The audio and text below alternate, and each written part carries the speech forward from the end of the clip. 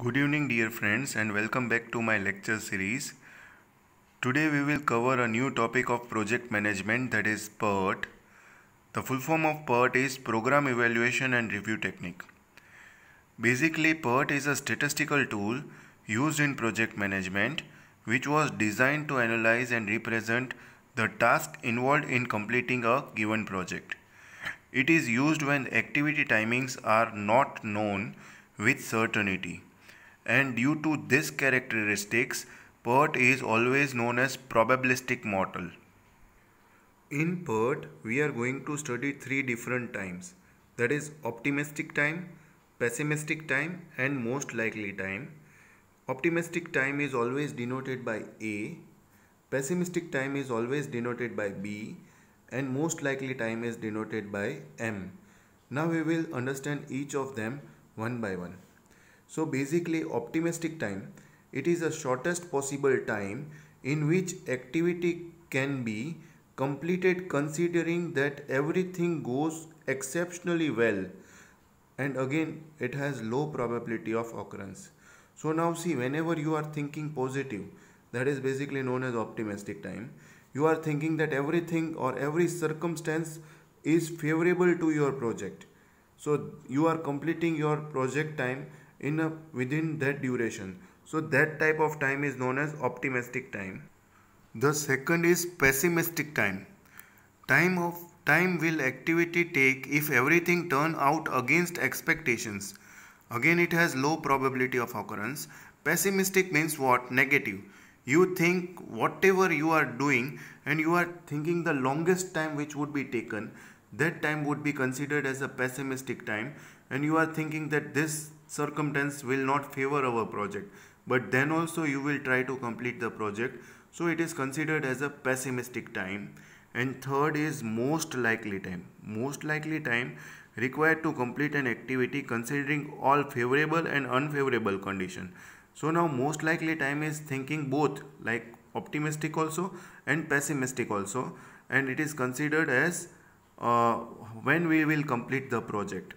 It has high probability of occurrence.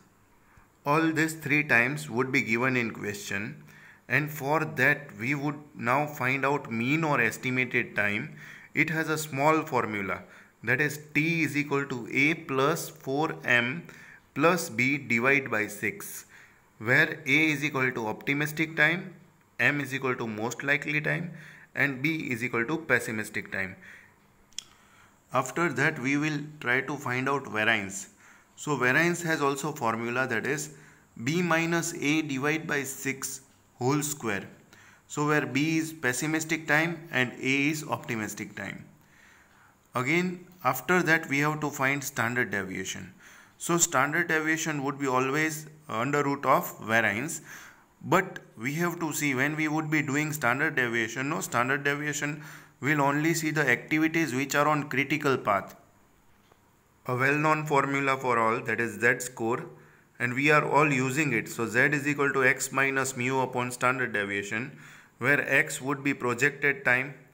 Mu, remember mu is always time of critical path. So whenever we would be finding critical path, the total time would be considered as a mu. And again standard deviation would be projected standard deviation. So this we all know. Now let's solve one sum. So this question has been given. We are given by number of activities, that is A to J. There is again predecessor as we have seen in our previous sums. These three times are given, that is A, M and B. And again they have asked what is the probability that project will be completed within 45 days. So now all the three times are given, but we cannot draw the network.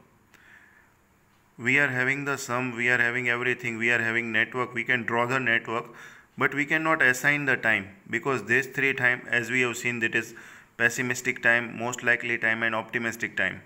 So we have to find out the mean time. So for mean time, as we have seen the formula, that is A plus 4M plus B divided by 6, and we get the mean time.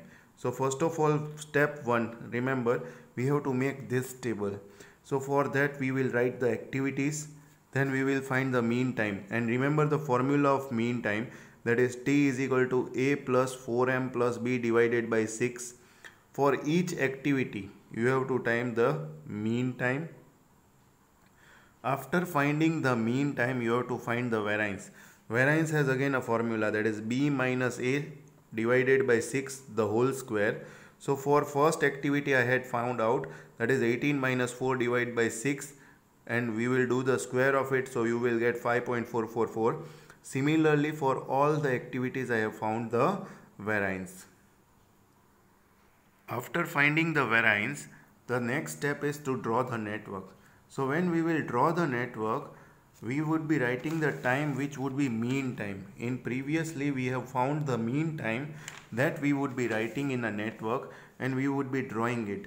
So now network drawing is simple, like activity A would be succeeded and predecessors, and that network drawn part we have covered in our CPM. After that we will find out critical path.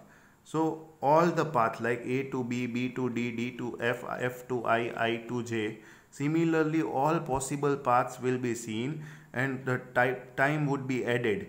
So the maximum time would become our critical path, and that will also become our mu.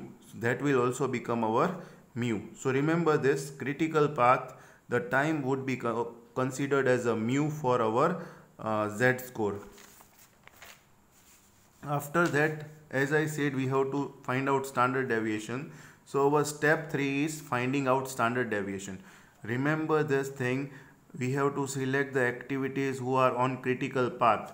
So critical path activities were A, B, E, G, H and J. So we have to see the variance of that activity as I have highlighted here.